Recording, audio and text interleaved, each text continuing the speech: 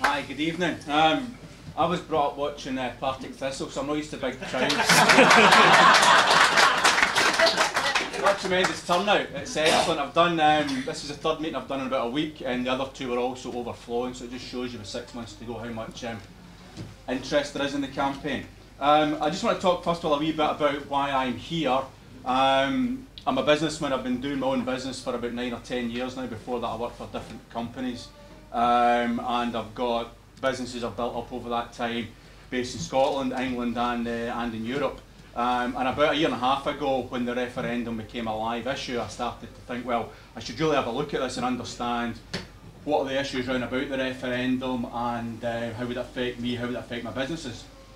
So I went and had a look at the background information, cut through the spin, went to the core numbers, and the way I would do if I was looking at a business, if I was looking to invest in a business or buy a business, if Scotland PLC, would it as a business be worth investing in?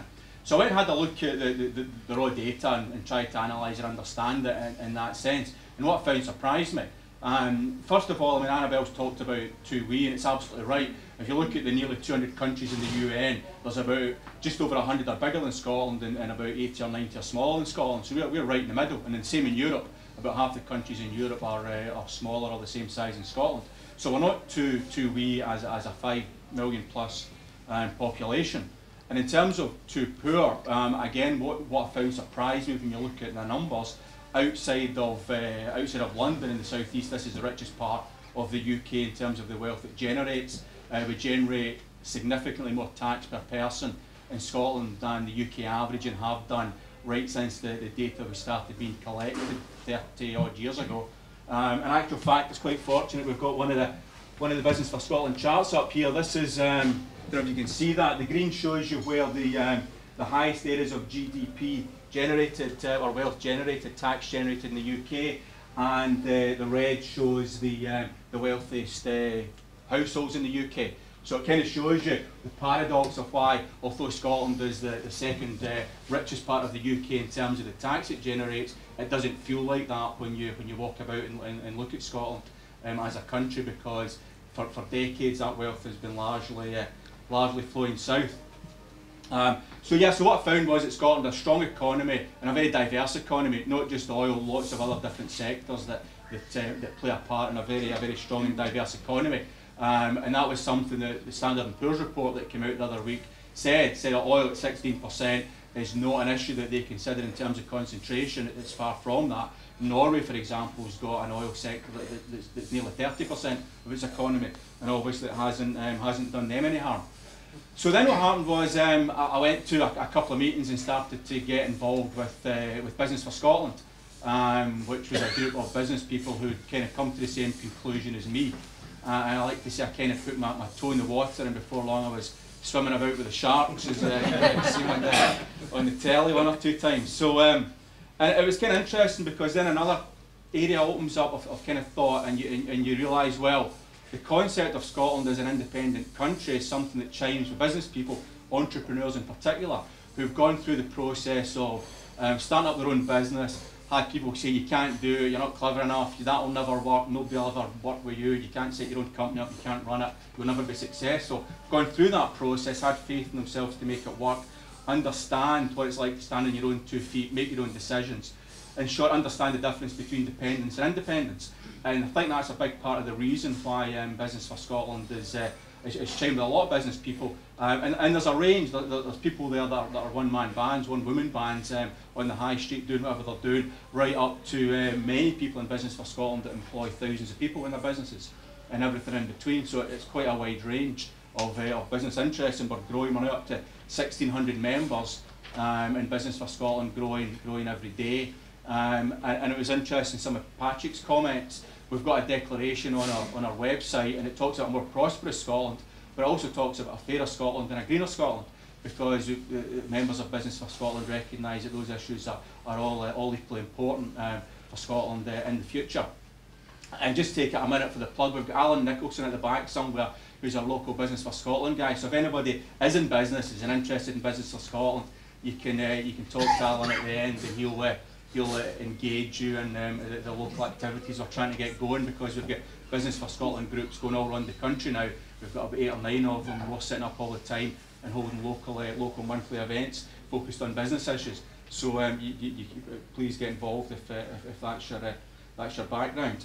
I want to go and talk a wee bit to finish up about some of the issues that Scotland's got in its favour, because I think over the decades people have come to believe that Scotland's got we're kind of a lot of challenges and not a lot of opportunities, but we're not blessed with very much in the way of things that could make us successful. And I just want to give a couple of examples of that. And the first one's really a story about one of our near neighbours, Norway, and it's about the Prime Minister of Norway who was walking along the fjord one day and he sees the magic lamp and he picks it up and gives it a rub and the genie pops out and the genie says to him, "I'd like to give you a number of wishes to make Norway a better country."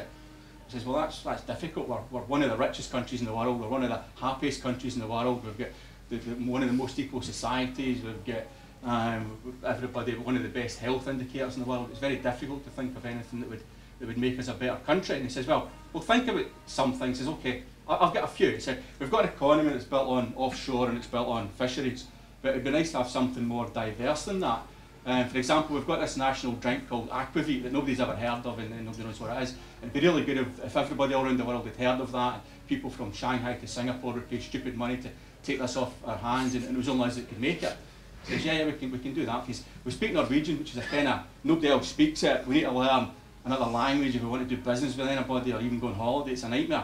How about you make everybody in the world speak Norwegian as a first language for business, and airline pilots need to speak Norwegian to each other everywhere we go around the world, etc., etc. That would make business a lot easier. So yeah, we can do that. He said, we're a long way from our main markets here. We've got to go through 2 other countries to get to the main customer markets. It's difficult. How about you get a big country, 60 million people, and put it on a southern border, just over the border for us, all want to buy our energy and our drink and everything, and they all speak Norwegian, of course, to make it easy for us."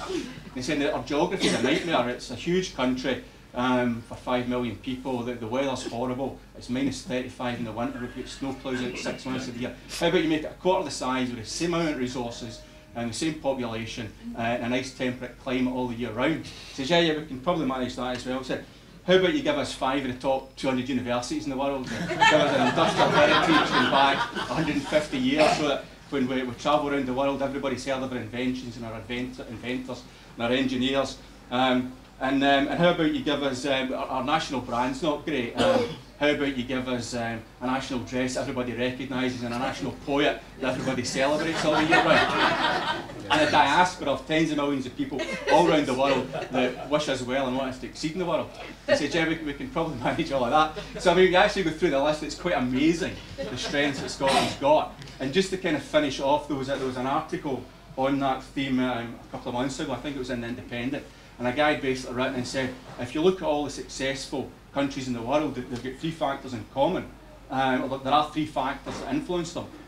Some have only got 1 of them, some have got 2 of them, but none have got 3. And the 3 factors are, they're all kind of smallish countries of about 5 million people. If you look at Denmark, Finland, rich countries, but they've not got any in the way natural resources or anything compared to what we've got. There's other countries that are that kind of size, but are very successful because they've got a strong heritage in financial services, for example, Singapore or Switzerland.